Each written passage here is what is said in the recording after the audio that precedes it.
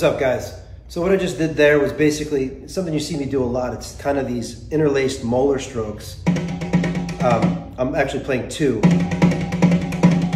And it's based off the molar technique. And then I add the 30-second notes to kind of give it a little gas. What that does is it really helps get those muscles in your wrists and fingers working really well. And it'll help you develop a faster roll overall. What I find though is also when you're talking molar, I've really learned how to minimize that kind of motion in my left hand. I mean, the right, because of the match grip, you can kind of always see it. But my left is not as exaggerated as it once was. I've just managed to tweak the wrist so much that I don't need to put that much arm into it anymore.